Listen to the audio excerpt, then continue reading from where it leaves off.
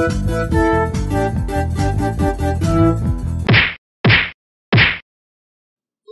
this is Nerd Punch's Nerd Car Edition. Part 2.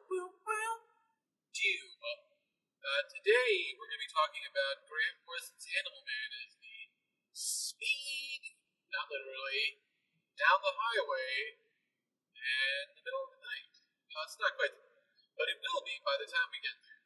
Yeah. It will be fine. Alright. Overall, so you didn't do the normal, Well, hold on. I'm Jeremy. And you didn't do the hello and welcome. Is it because it's part 2? Yeah, exactly. Do it differently? Alright, calm down.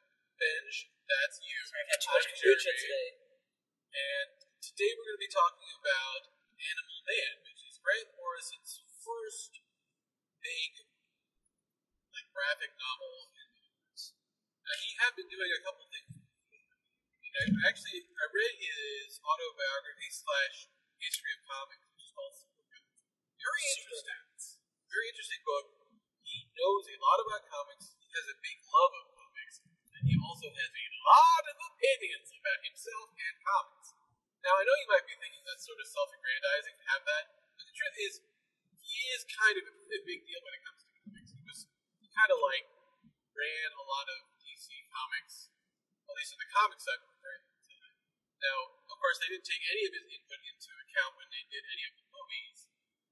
Whether or not you want to say that's a good or a bad thing, I don't know, because maybe he would have given them a very reasonable, Man of Steel type thing. I mean, people do say his All-Star Superman is one of the best Superman stories that's ever been written.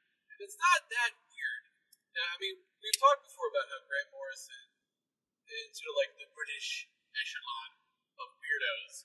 Likes to write sort of mind-trippy stuff. And I think he hit peak mind-trippy with The Invisibles. Yeah, the filth in a certain sense, I'd say. Well, like a lot of his stuff is, he still does it. I've read a couple of his more recent things. There's actually one that's being made into, I believe, a movie or a TV show. It's called Happy. I think a TV show. And that was a little mind-trippy. It wasn't even that much comparatively. And then there was a more recent one that then at the end, I was like, what the hell is he talking about? And at the end, he's like, this is all about how, maybe... you got to do his accent. It's all about...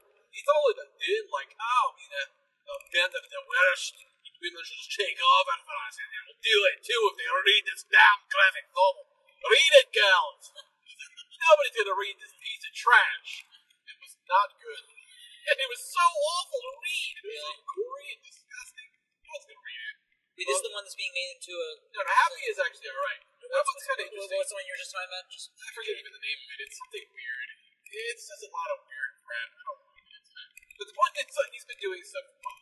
I think my first entry, and you can tell me if it's yours too, was New X-Men. Right? And New X-Men definitely had some weird stuff in it, but the truth is, it was fairly mainstream. Especially when it came to X-Men, which is known for weird crap when it comes to comics.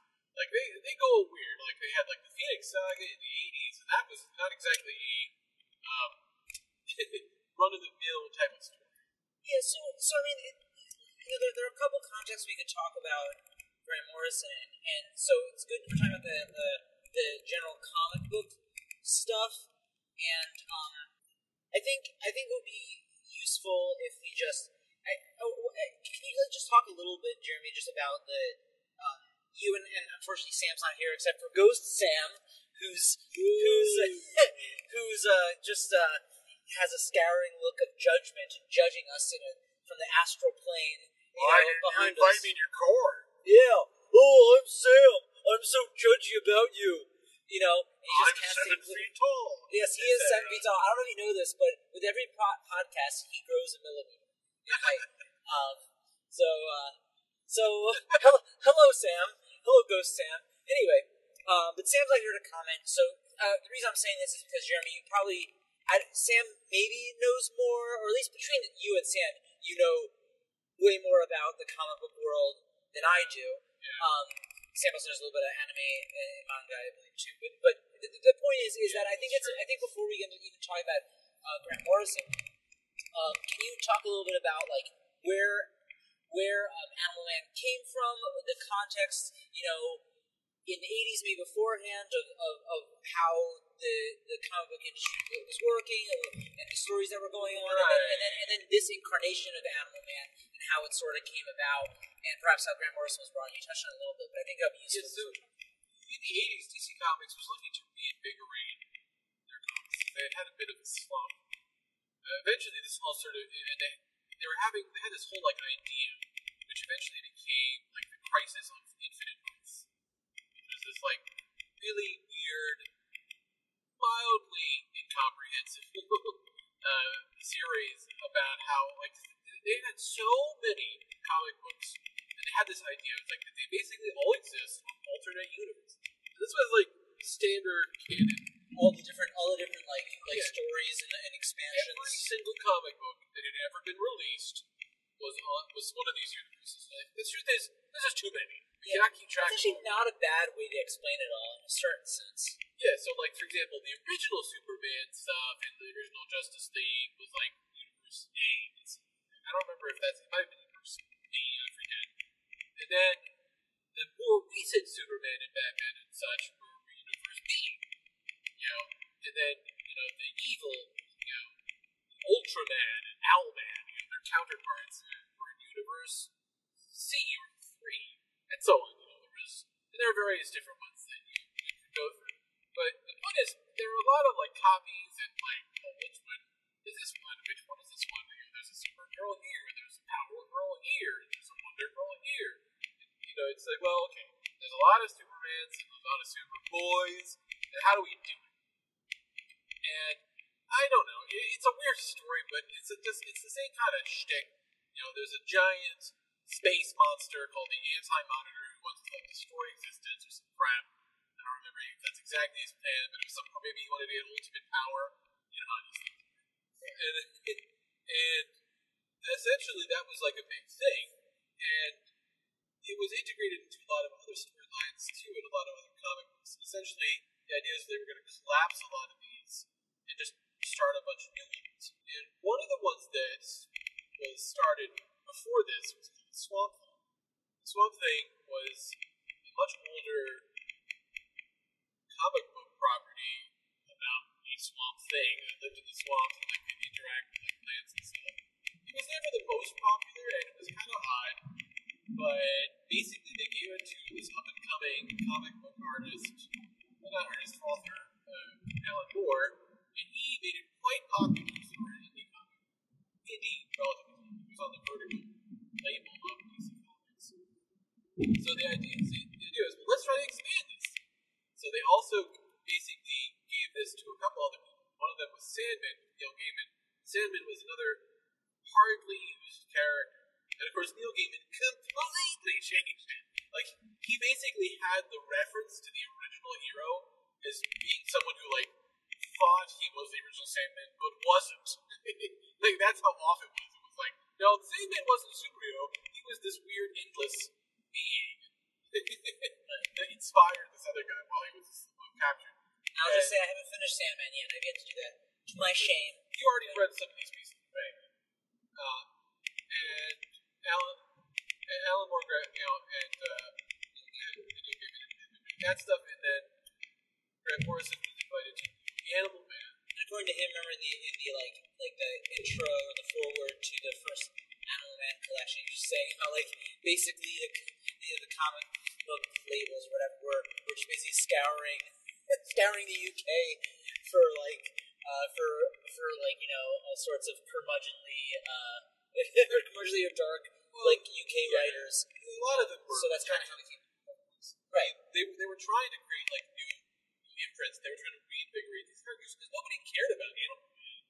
And in fairness, his powers, if you just think about it, are kind of stupid. And also, there are a million duplicates. What are his powers? His powers are that he can, if there are animals around, he can absorb their power.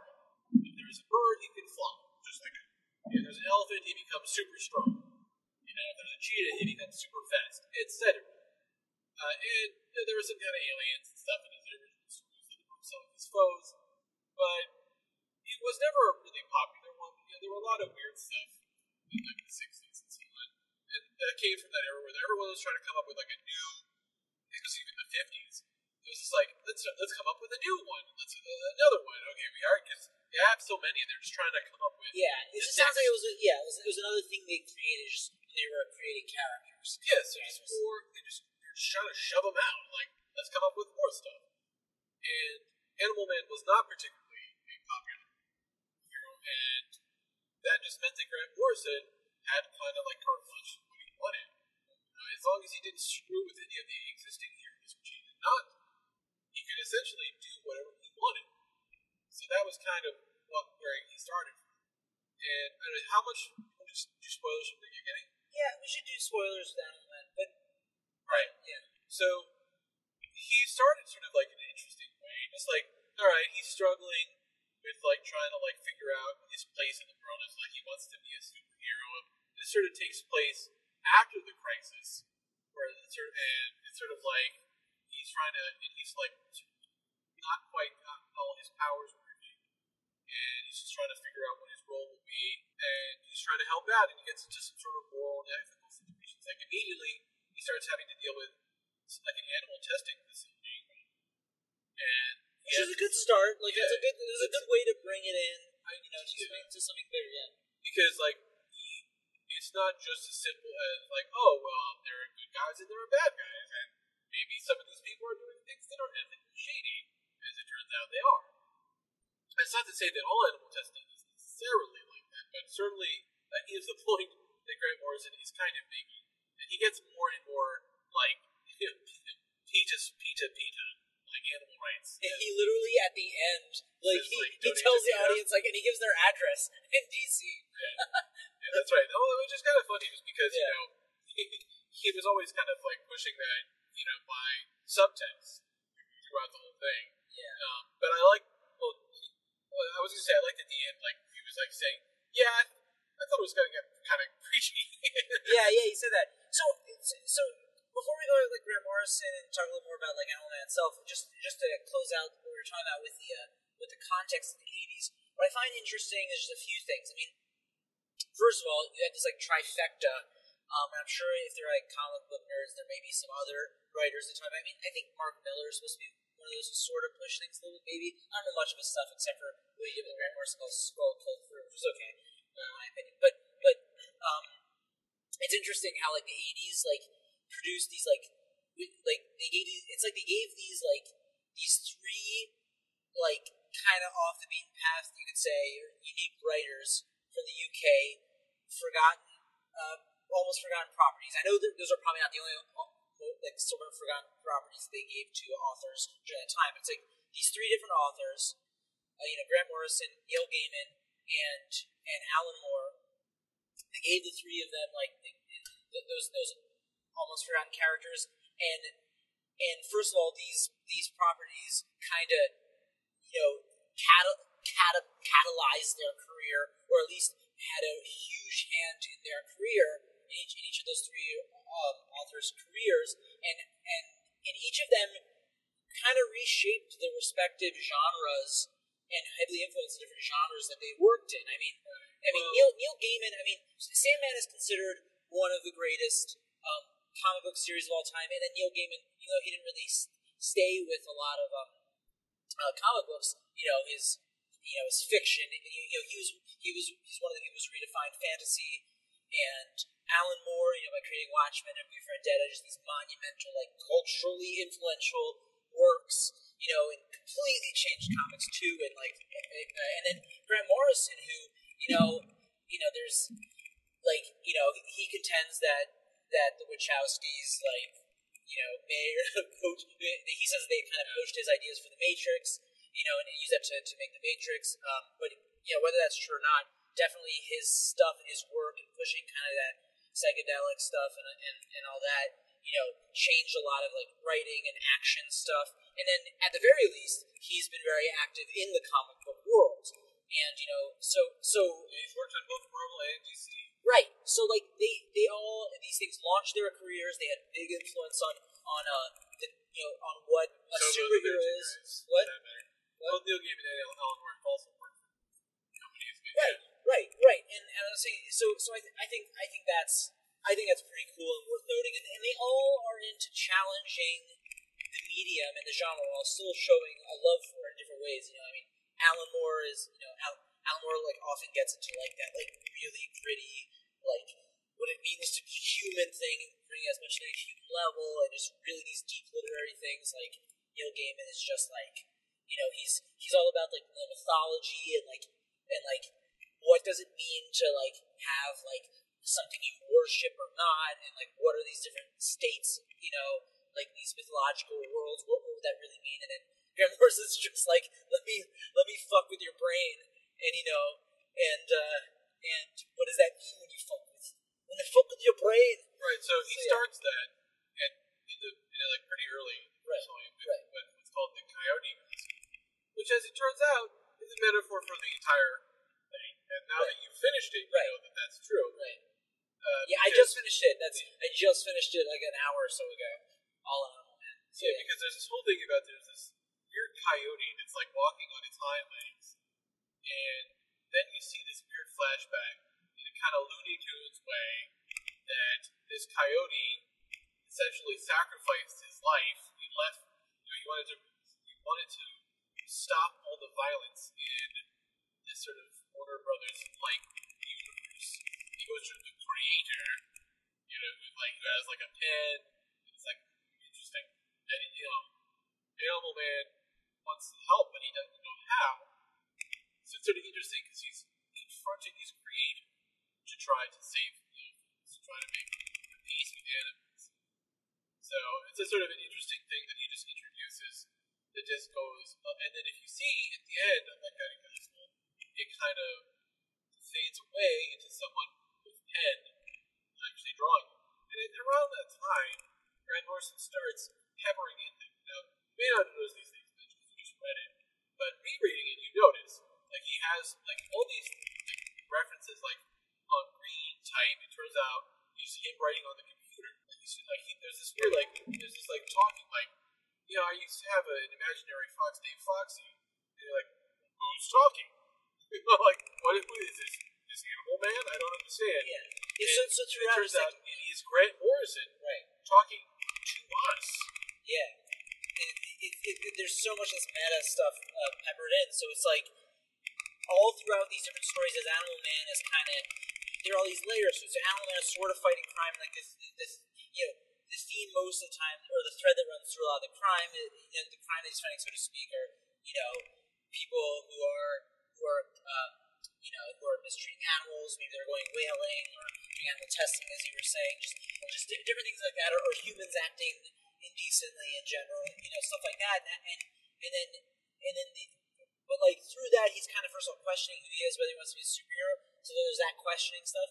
But then as time goes on, he and his wife, because he has a wife and is raising kids, he and his wife are like weird stuff is happening. Like what's happening? Then like apparitions show up, and it's kind of weird because like at first when I was going to read it, I kept hearing that Animal Man had these like meta things going on, and I did know about the spoiler, which is fine. The twist that he in the end he actually meets Grant Morrison. He meets his maker, so to speak, the author, but I was thinking like, what's the connection to Animal Man? What does that do with anything meta? And so Grant Morrison just does a really good job at like just pacing and just peppering in, and he keeps going not even deeper. Like it's like he keeps like breaking through. And Animal Man keeps breaking through different layers of like reality above him. Just understanding the reality he's in. Yeah, just keeps understanding that he is in a comic, essentially. Right.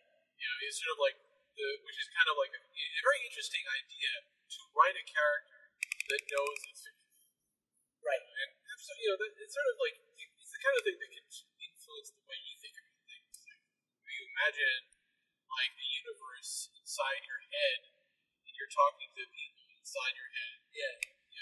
Do they realize it's fictional, or are you only thinking that they realize it's fictional? Yeah.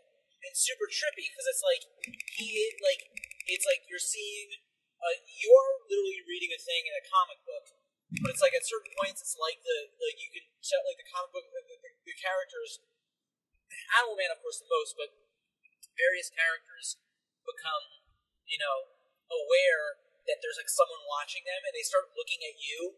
But they can't quite make you out. They say you're like a blurry face or something like that. Right. So it's kind of cool, but it's kind of trippy because you're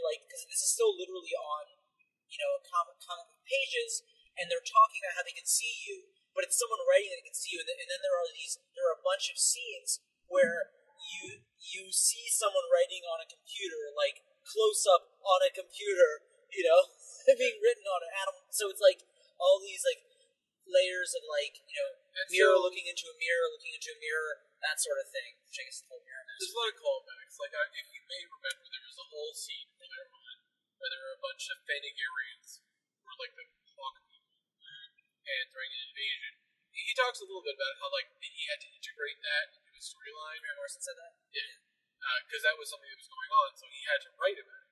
And then there's like the whole thing where he's like, all you had to do was switch it off, which goes on to the very end of the comics, where he says, I have help with the bomb. Yeah. He said, all you had to do was switch it off, which is sort of like, it's like a message to himself, from the comic book. Sort of to do what? Just, that's how he does it. Just turn it off. You're fine. That's how you save the day. Just turn off the bomb. Right. And it's interesting because you have essentially these two other characters that are introduced that start having a role, and we keep cutting through. There's this Dr. Highwater, who's like a Native American psychologist or something, sociologist. He keeps talking, he's a physicist. He's a quantum physicist, and he's trying to understand the nature of his reality. He comes talking about something called the implicate order. And he basically comes to this realization that they're living in a fictional reality. Although this doesn't come until later. But there's also this other guy who is the psychopirate. The psychopirate was involved in the crisis on Infinite Earths. He was essentially the guy who was working for the Anti-Monitor. So you always gotta have one of those guys. He had these masks that could change people's emotions, essentially, so he could manipulate people that way. And blah, blah, blah. He absorbed an enormous amount of, energy when everything in the universe is combined. And he's the only one that remembers the crisis, essentially. So he's crazy because he remembers all these other possibilities at once. And throughout this comic, he's like realizing he keeps talking about how we're in a comic as well, in a sense. Like he's like, I know you're trying to make me confused. Like he's talking to Grant Morrison. Oh, right. Yeah. Well, that's what he's doing. Okay. Yeah. It's like you're trying to make it hard for me to think. That's trippy. You write a character that accuses you of being an asshole to itself. So there's a lot of like circular stuff like that. Then there's the weird aliens. What do you think about those aliens? So those aliens have existed in the DC world, right? They're just like they were Animal Man's antagonists, like in the beginning. Right? No, but haven't they already existed in the DC world? Isn't there? Yeah, I just told you that. They were Animal Man's antagonists. Oh, so they didn't exist in any other story? If they did, it would have been very minor. But the point is, those are the aliens. He got like his powers from like an alien ship. In the original Animal Man, right? And those were the aliens that were involved. And so Grant Morrison integrated them into making like a new version of things. Right. Which he comments on in a sense throughout the whole thing. Yeah, so those aliens are interesting because at one point, with the bizarre throwback character Hamed Ali, the man who never dies, right. They make a comment like, listen, we are agents of the power that brings your world into being, which means they're agents of Grant Morrison. So that's why they can just like erase Hamed Ali. They're like, dude, no. You're a stupid character, and I think we all realize that. Yeah.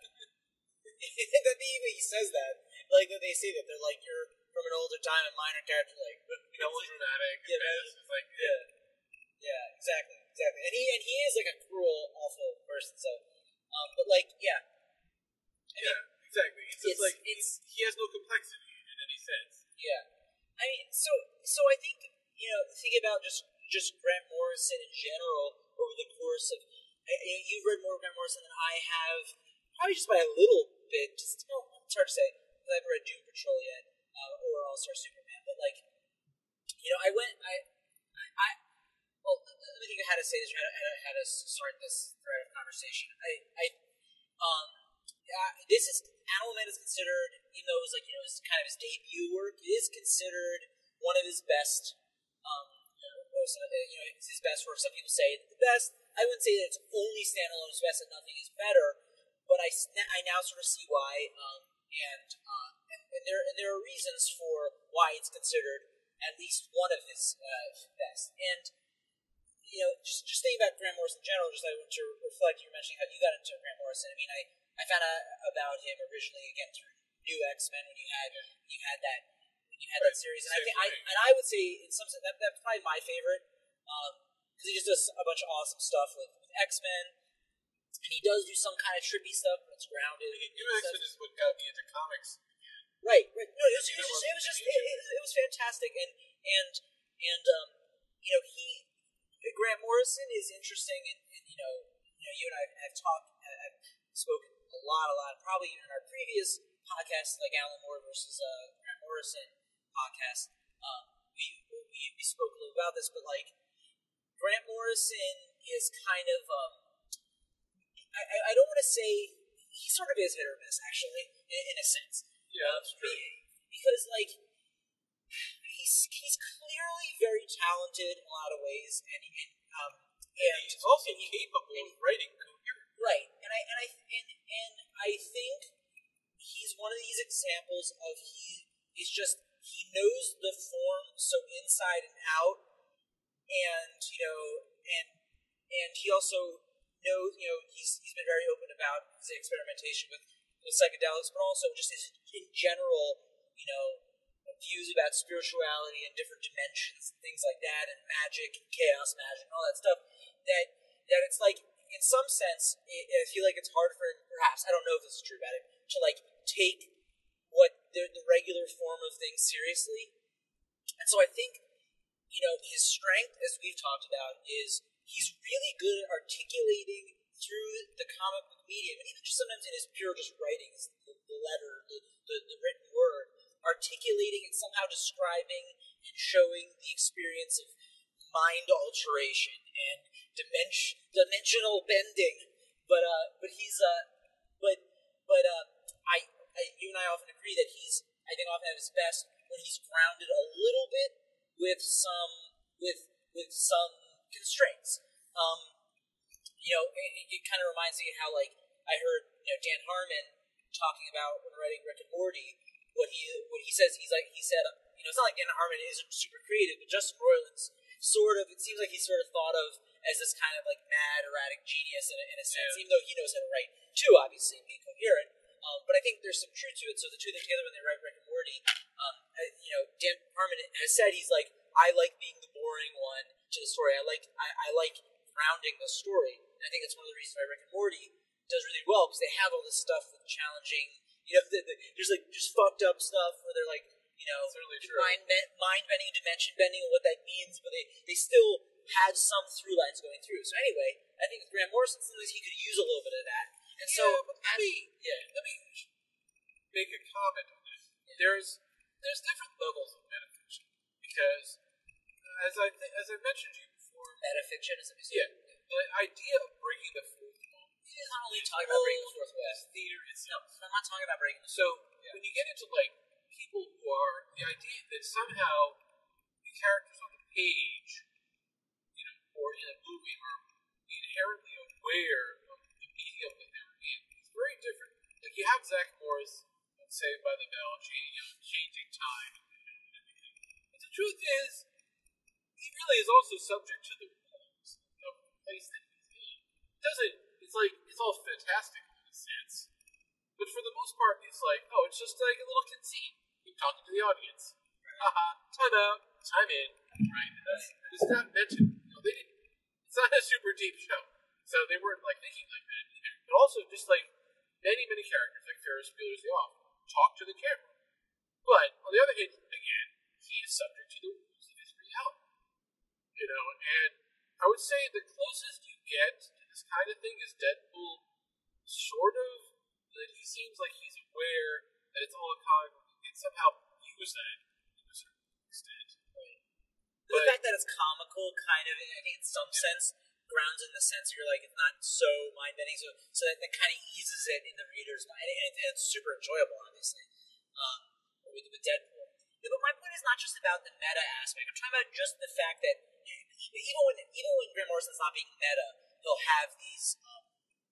He'll have how many how many and I'm not against this by any means, but how many stories has he had where someone takes peyote or some sort of hallucinogen or psychedelic? I mean, he has so many of that. Then he'll show that trip. He's not the only author who's done that, obviously, but I mean, and there's the amazing sequence that I would say is amazing in V for Vendetta, the graphic novel spoilers, where the detective trips acid at that one sort of former concentration concentration laboratory thing. But the thing is, some of those things you're saying, or was the point you're making, is that those other examples are like a little more grounded and is out there? Is that what you're saying? Yeah, because it's right. Like my point is, with Animal Man, he is explicitly having a character gaining awareness, right, in a way that is very different from almost anything else. I'm hard pressed to think of something like that. I think there are other cases, like novels, of like books, where there are characters who know they're in it and like try to talk to the author or talk to a hero. That happens occasionally. I mean, these things go on here and there. I mean, I remember that was like actually something in like fan fiction where you have the author talk to people. And there are little things like that. I mean, Winnie the Pooh had a bit of that. I would say that in a weird way, that's almost closer than Deadpool, in that like Winnie the Pooh is kind of explicitly in a book. Right. The words are hitting him. Right. I mean, the narrator is explicitly talking to them, calls himself the narrator. Yeah. And like at one point tips the book over, take her out of a tree. That's pretty mad. Yeah. No, exactly. It's great. It's great. No, that's fantastic. But the thing is so contrasted with something like Saved by the Bell or even Winnie the Pooh or Deadpool is Grant Morrison can push the limit of the crazy mind bending stuff, interdimensional stuff going on, and still somehow articulate it, except there are plenty of times, as you and I both agree, where we think he goes too far into that, and he has trouble reeling it back in. You're like, well, what the fuck is he talking about? Like, and he goes on for too long, and you're like, where is this? Where was this? That looks like an image that was in a past, like a past story, a past issue. But what are you talking about? I mean, and so like.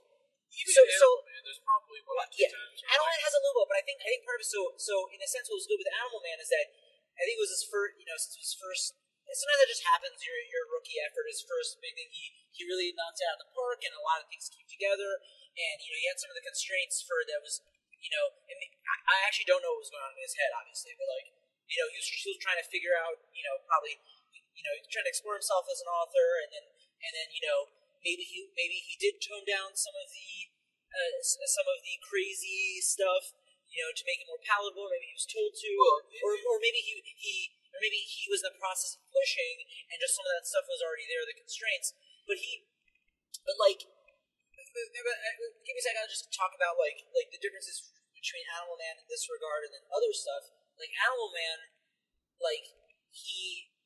in Animal Man, he just paces. He just does a really good job at pacing not all the time, but and sometimes he spends too long in the crazy mind-altering world. For the most part, he does a good job at pacing, how over time, Animal Man, as I said before, his perception and his doors of perception keep getting wider and wider. He's noticing more and more. He literally is looking away from the literal comic book frames that he's in more and more. He's stepping outside of it. It's like in the Matrix. This was pre the Matrix. And he can actually influence eventually. Right. Well, that's the thing. So it's like in the Matrix, how spoilers. Neo is getting better and better at challenging his reality, and he's the very end where he actually has the full blown. Epiphany, realization, all that, but he's getting better and better. Same thing in Animal Man in a different way, it's pretty genius, I'd say, how Grant Morrison literally, as you said, has Animal Man go in and out of the frames and uses that to fight some villains, but it just moves through different worlds and realities, and then like the word, like you actually have to do in order to, like, there's that one page where like the dialogue boxes like start like shifting around in different directions. You actually have to physically move either yourself or the book to read what's going on. But again, he paces it really well, and it just builds up to him finally meeting Grant Morrison. And even at the end, the climax, it's like the Grant Morrison character explains the whole meta thing. It explains it in actually a way that grounds it. Like we were talking earlier about, you and I before the podcast, we were talking about how like he even says, like, he even tells Animal Man, you're like you're in the real world, or you don't actually come to the real world. I come from the real world, but this is not actually the real world. I have to make you can't even come to the real world. I'm just making a fake real world where I can talk to you. So it's just this crazy trippy scene, but he grounds it and uses it kind of as a sort of like commentary on authors and himself, and what direction the comic book medium and superheroes should go in. And I like what he does there. Now, the Invisibles, on the other hand, it's not the only example, but we always say how, like, the Invisibles, the first three volumes are, I think, really solid. It's probably what really made me a Grant Morrison fan. And it's cool. It like follows this cool story of this like rebel group of dimension traveler warriors or whatever they are. Right. And it's cool and grounded in a certain way, but still being crazy and out there. And then afterwards, it's just like it really is like he said that he was like on different hallucinogens or whatever, at least on acid, I think, or something, or a bunch of stuff. Like when he was writing Invisibles, and it seems like it, because it's like after that volume, it just the narrative just scatters in 1,000 directions. Like what's going on? And at times he sort of brings it back a little bit, but not by much. And then in Seven Soldiers 2, like I felt like the first 2 volumes maybe were grounded and good, but then that also sort of like fragmented. And the Filth had some cool stuff, but there were some parts of the Filth where you're like, what the hell is going on? Yeah. So, New X-Men, Animal Man, parts of Invisibles, and I haven't read All-Star Superman. I feel like those things, where he's had some of those constraints, have really helped him. Super Gods, because it's non-fiction, is actually pretty well written. Yeah, it's coherent. He gets into like some interesting theories and stuff, but it's never a point where he's like, and then the substrate came out of the substrate came from the multi-dimension and blew me up out of blowing up dimension. Then the omniversal serpent came out, opened its mouth, and inside its mouth was the opposite of its mouth. The super chaos onto the super chaos order. And inside of its little eye sat a tiny little doll version of me. That doll version waved at me and said, "Hello, Grant." He said this in and he said, "You fucking twat. What are you?" That's right. That's exactly what he said. Yeah, so Supergod's pretty good. It is not. There's no pictures. It's a book that is filled with words, but it's very interesting because I think some of the stuff he wrote in Supergod is really spot on, as they would say. Like, he talks about how like the integration of the restrictive comics code led to some really bizarre stories. When history and why? In the comic books. Like, the comics code was sort of like with the MPAA, with the movie ratings, where essentially... In the 50s you're talking about? You're talking about that time? Yeah. Where they basically said, hey, get these comic books out of here. There was a little bit of that, too, but there was like, all sorts of panics and stuff, and it became like, oh, they're corrupting our children. Now, in fairness, there really was no, there's no quality control at the time. So you had, things like Tales from the Crypt, and all sorts of horror comics, and murder comics, and mystery comics. Some of these really were not good for kids, but, a lot of them were just whatever. People were all reacting, so the comics club was very restricted. As a a side point, George R. R. Martin's talked about that a lot. He was not a fan. Right? Like, there were things, for example, in the earliest versions, they lessened and finally nobody cared eventually over time. But there was like, you couldn't portray like a politician or a police officer negatively. You know, you couldn't have people fighting. Like, they couldn't actually fight with like fists. And so, like, how do you have Superman or Batman without fighting? So you ended up with really stupid plots instead. So they figured out ways around it, but you ended up with really bizarre stories. So one of the things Grant Morrison wrote about like Batman and Robin is there was a big gay panic about them, and they ended up writing. He said they ended up integrating like a Batwoman and a Batgirl character, and he said crazy, bizarre, like pseudo-Freudian nonsense that whatever these writers' drugs were on, who knows, but they wrote some crazy stuff, and he said they were so bizarre that if anything could turn someone gay, those comics might have done the trick. It's just like it's bizarre because like they ended up writing like really over the top campy stuff because they were restricted what they couldn't write. Obviously, they weren't turning people gay. Grant Morrison is really not saying that, but it's like the same guy. But that was a sort of an interesting. You know, Grant Morrison's always been a very progressive guy. You know, he was a big fan of GI stuff because, like, when he was a kid, American troops were coming into like Scotland, bringing like chocolate and comic books and stuff. Oh, really? Yeah, that's kind of like where he got like a lot of his love for that stuff. And this was like he wasn't alive too. Why were they coming to Scotland at that time? They were just helping out. Remember, there was a lot of destruction. So he grew up like in, I think his kid was in the 70s, something like that.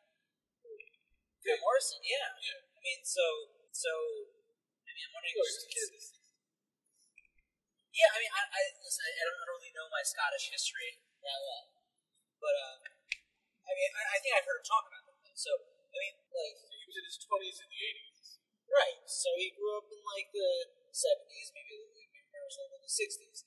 Doesn't mean there weren't issues.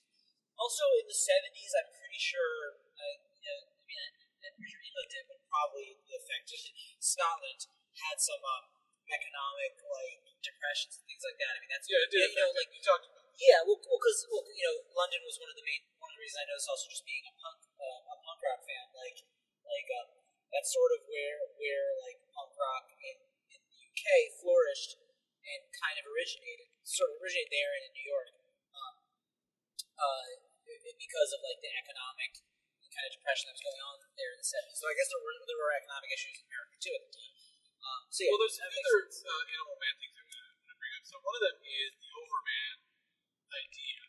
Now, obviously, the Overman, is like an explicit translation of Ubermensch.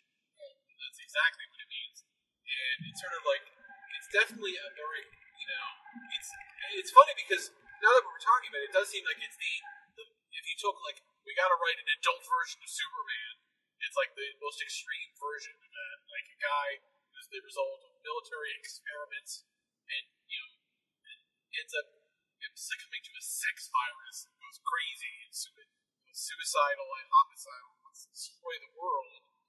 And you were saying you think it might be something about Watchmen. I think it's really about that. About the dark, it's like the ultra dark thing. I don't really think it's about Watchmen. I understand what you're saying about the military experiments thing, but he doesn't really see. Yeah, Jeremy talking about that was making a comment when because I know that Grant Morrison has sometimes made some kind of barbed comments about it. Watchmen specifically. Yeah, because he does like some of his other stuff. Yeah, but we maybe talked about this in our podcast about Grant Morrison previously, but the big thing is sort of the bone of contention, and I'm not sure if I've heard Alan Moore say anything about Grant Morrison, but Grant Morrison. Oh yes, okay. Well, one thing Grant Morrison said is not the only thing he said about Alan Moore, because he also said later on that Alan Moore kind of like stole his psychedelic interdimensional ideas, or whatever. And to Grant Morrison's credit, we both said that we think Grant Morrison's better at the kind of trippy stuff in general than Alan Moore is. But anyway, one critique that that Grant Morrison has had about Alan Moore is that Alan Moore, kind of did he write that in Super Gods? That Alan Moore kind of like cheapened what the superhero is, like the inspirational aspect of doesn't have a strong opinion about Watchmen. Now, it's funny because, well, let me give you 2 points on it. Grant Morrison asserts that Alan Moore put Watchmen is like, I read it, that's it. I've done it. Superheroes are done, damn it. Yeah. But the truth is, Alan Moore later went back and wrote more superhero stuff. Yeah, I don't think Grant Morrison's right. Not only that, but Alan Moore has also said he thinks Watchmen is overrated. Alan Moore is, so maybe they are on the same page, if you really want to be honest. It's just that Alan Moore doesn't want to hear someone else say that Watchmen's overrated. I think Grant Morrison's like critiques of Alan Moore, like I don't agree with Grant Morrison what he's saying. Like I like Grant Morrison's perspective. I don't want him to be a copy of Alan Moore, but like I don't in general agree with it. Also, Alan Moore is a gigantic comic book fan and loves superheroes. I just think he's huge. He's just I don't know between the two of them who knows more about comic books, but it would be difficult to know. So much. It's absurd. Alan Moore is this I consider him a literary genius. I really do, and he writes these when he's doing things well, he writes these beautiful, complex, dense, comprehensive, just stories. Well thought out with it. Or at least well thought out. I mean, top 10 is beautiful in a different way, obviously. So I don't think it matters what he's writing. He can write something that's clearly superheroes, and he has done that without breaking them down. That they're just these messed up people. He's just good at getting to really the personal and what's weak about people, and he's good about that. Now Grant Morrison. In general, Grant Morrison has a more optimistic slant on things, though, and that was one thing I was noticing, and I was telling you before, Jeremy, is that I was noticing through Animal Man, for instance, and I think in general this is the case with Grant Morrison. Grant Morrison more often, I notice, has examples of happy couples, together, happy romantic couples, whether they have families or not, even if they have issues. He has that more often happening in his stuff.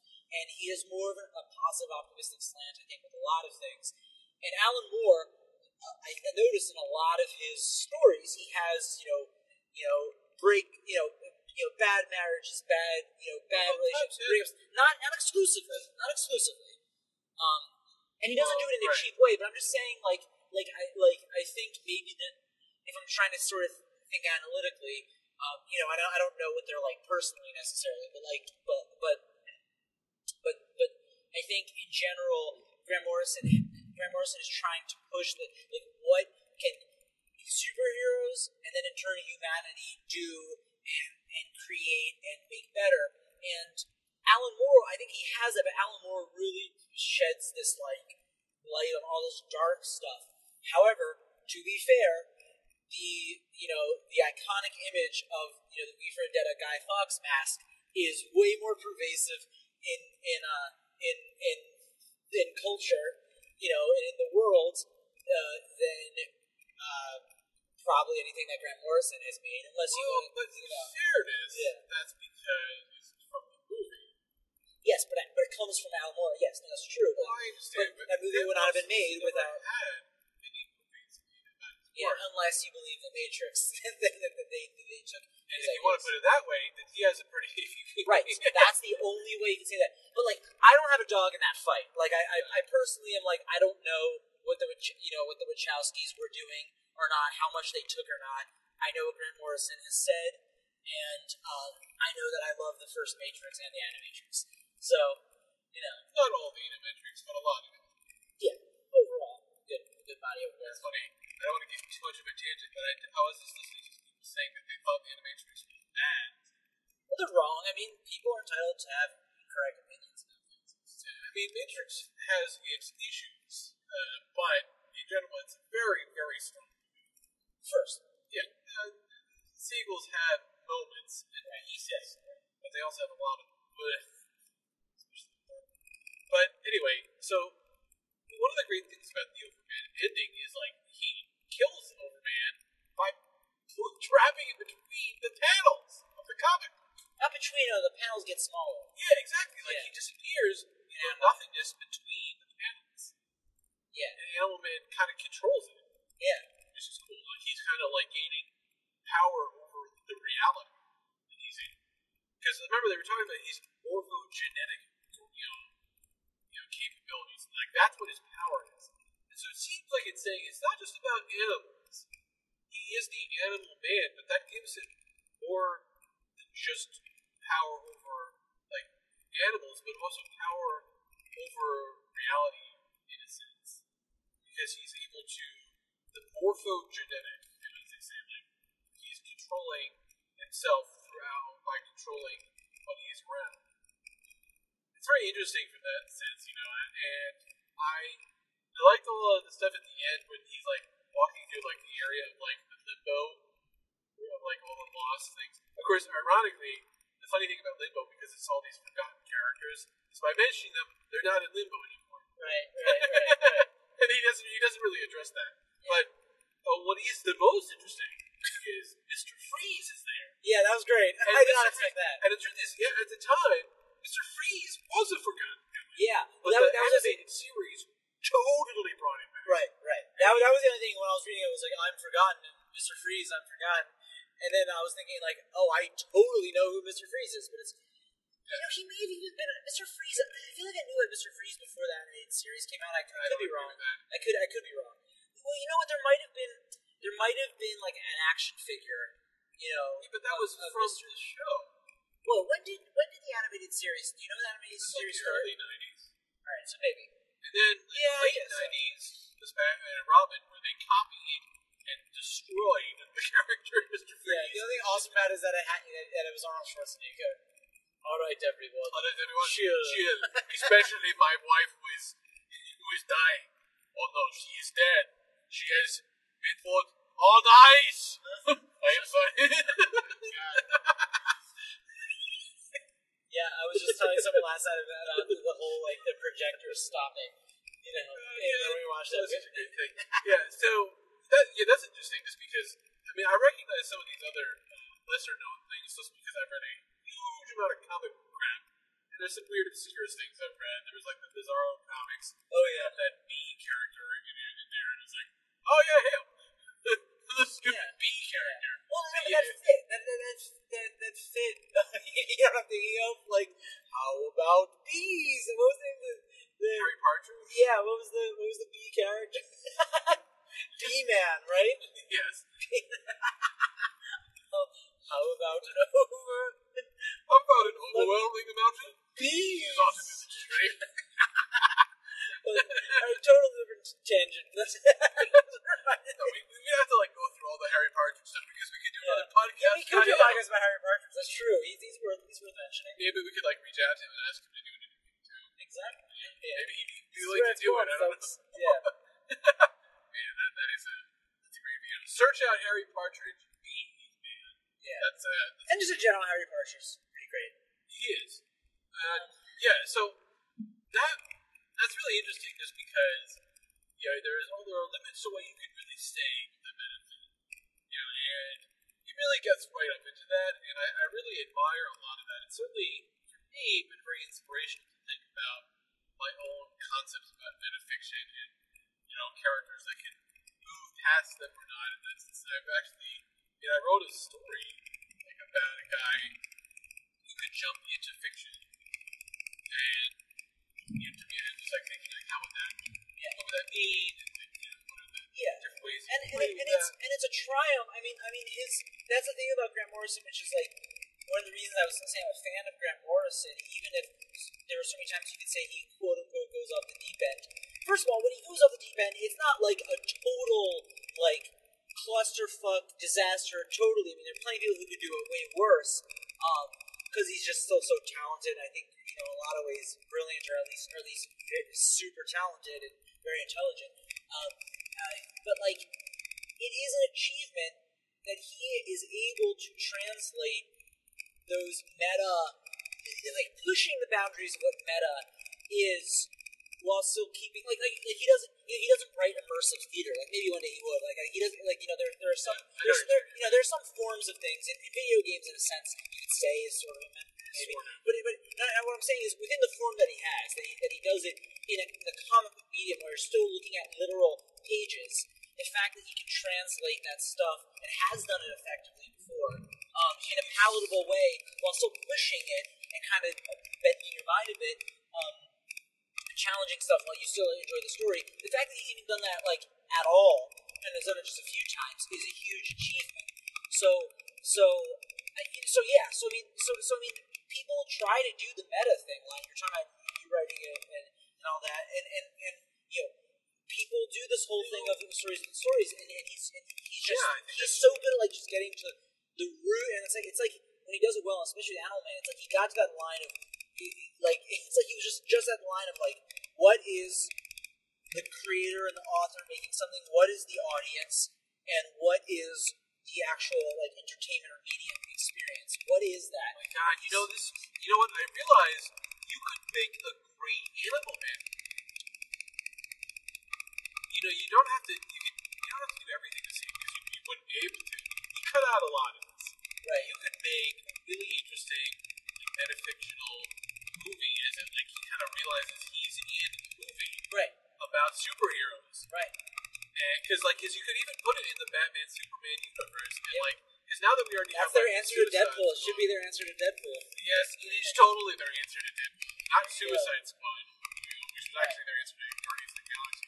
But oh my God, DC Comics, I know you're not going to hear us, but Animal Man. Classic Animal Man can just rewritten, make it like a modern version of it. And you keep it in DC because DC's also usually more dark. That's the thing. There's nothing wrong with that. Yeah, and you can make it rated R if you wanted to, but you can get it. You can have some elements. I think Grant Morrison's still working for you.